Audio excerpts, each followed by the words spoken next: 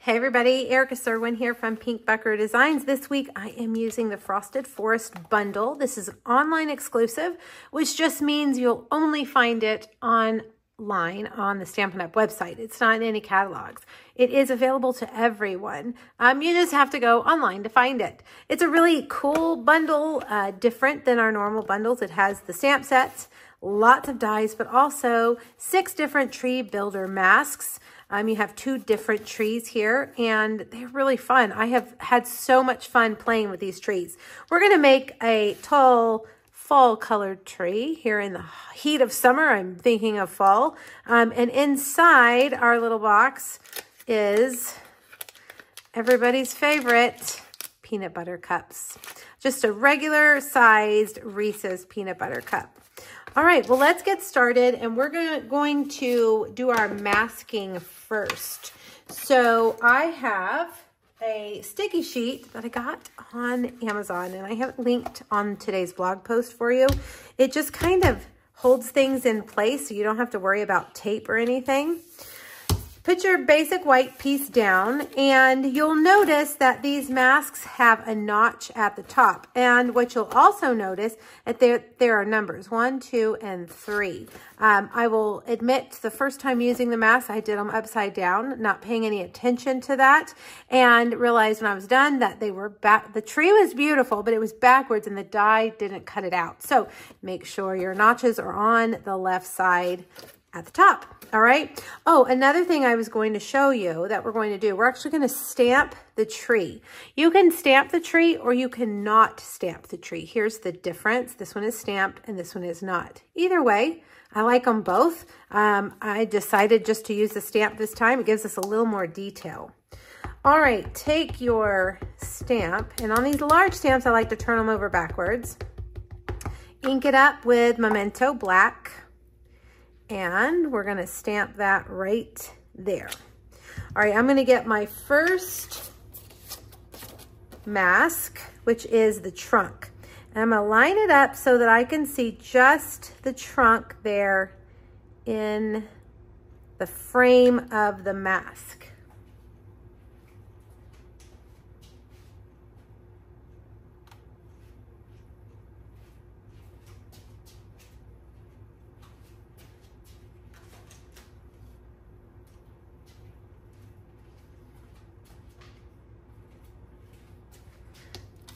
All right, for this color, I'm using Pecan Pie. I'm going to take one of my blending brushes. We have 2 different size blending brushes, small and large, and this is the large one, the regular size one. Whichever one you want to use, whichever you prefer, will be just fine. All right, I'm just taking that ink and rubbing it on there. Now I'm going to lift up my mask, and I'm going to get the next one, which is number 2. And I'm going to line that up, and you'll see that the little plastic part here in the middle is going to completely cover up the pecan pie part that you did. That's how you know you're in the right place. And I'm going to start with Daffodil Delight. All right, I'm going to take, this time I'm using one of our smaller brushes, and I'm just going to go all the way over it with some Daffodil Delight. Now, before I take this mask up, I'm going to get Pumpkin Pie and add in some pumpkin pie. Now, not a lot because it is a strong color, so I'm just gonna kind of maybe go along the outsides and the edges. Give it just some color variation like that. All right, so now, last but not least, there we go, beautiful. I am gonna take my third mask, and we're gonna put this on here. This is gonna kind of create these shadows for us. Wiggle it around until you see it's in the right place. There we go. And I think I'm going to use Pumpkin Pie again. You can use Cajun Craze here, but I think I'm going to just stick with Pumpkin Pie and give us our darker shadows there like that, so that they're not too dark. There we go. All right, now I'm thinking, I think I need to come back with that other mask. Let's try that and add in a little bit more color, because I feel like now my shadows are a little bit too dark. So now let's take the Daffodil Delight and really try to blend all of that And I think I will get some more pumpkin pie. So you just want to play around with it until you get that good color that you feel is just right. You'll know when it's right. And I think that is good. Let's see. Yes, look at that. Gorgeous. All right, let me move all of my ink and my mask. Now be careful, your masks still have that ink on it. It hasn't dried on this plastic. You want to take these to your sink and just run water over them and it'll clear them perfectly. All right, we're gonna stamp the sentiment and I'm gonna do this one in Cajun Craze. We're gonna cut that out with one of our nested essential dies, this little stitched rectangle. We bring over our cut and emboss machine and we need our dies. Let me grab the correct die that goes with this tree right here. Stick that right there. And we'll put that one right there. And let's run it through. Now, ahead of time, I have also cut out a crumb cake nested essential hexagon, which I'll show you in just a sec.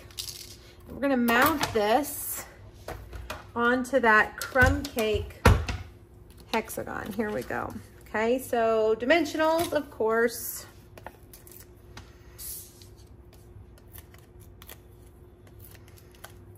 Okay, we're gonna put that right in the middle.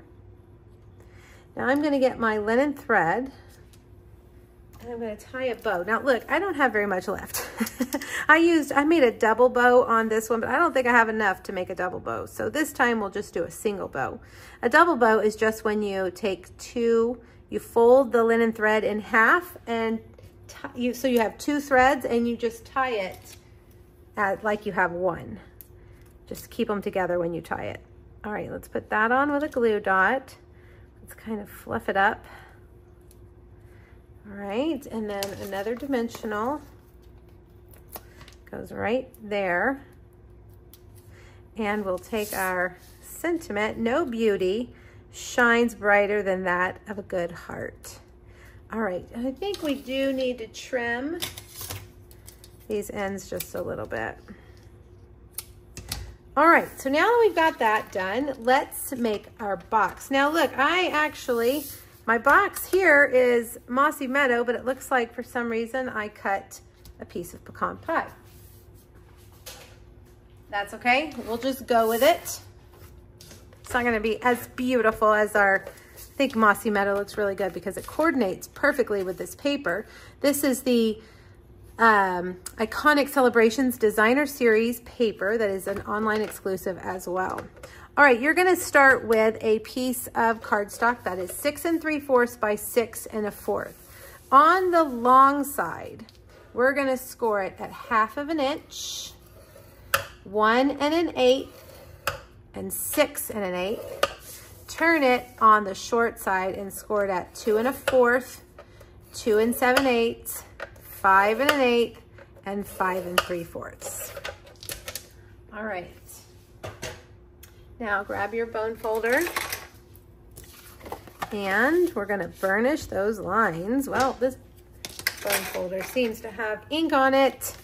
I do occasionally use my bone folders to re-ink my ink pads. I know, it's a bad habit. It just helps smooth that ink out in your ink pad so much better than anything else.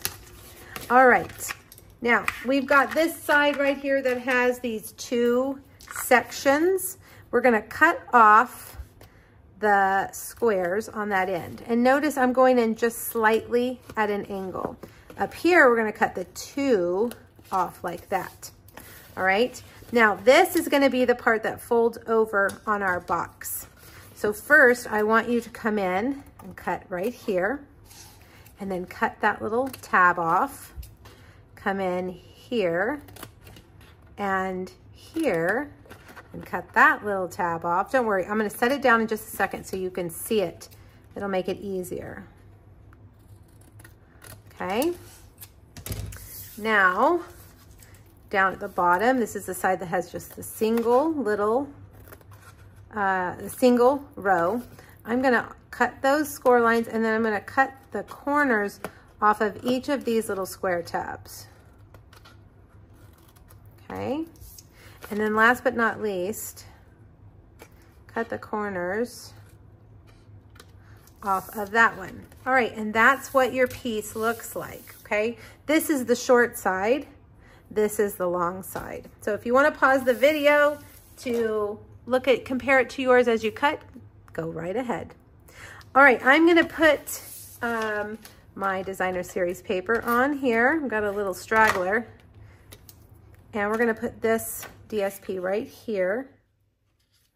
And, you know, let's see, I do have my tear and tape here, so we'll use tear and tape for this right here.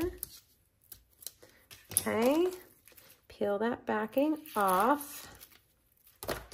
And we're gonna fold that in and fold that over, and they should line up perfectly like that, okay? Now at the bottom, you wanna fold in the sides first, then the back, and you're gonna fold in the front flap last. That front flap, the reason we do it last is because it's gonna give you a nice rounded edge on all four edges of the front of your box. All right, let's stick that in there and get that nice and stuck down. We'll put in our Reese's. I always think that a Reese's peanut butter cup treat box is a great masculine gift. I know my husband loves, he's not a huge candy person, but he loves Reese's peanut butter cups. So that makes for a great guy treat, if you will. Of course, I would love it as well, and I'm not a guy, so it could go for anybody. All right, a couple of dimensionals there, and there you are done. All right, there's our 2 boxes. I hope you enjoyed this project. Like I mentioned, please go back to my blog. There are 2 other Frosted Forest projects there for you, free PDF with the measurements and supply list. And have fun stamping, everybody. Let me know if you have questions. Thanks. Bye-bye.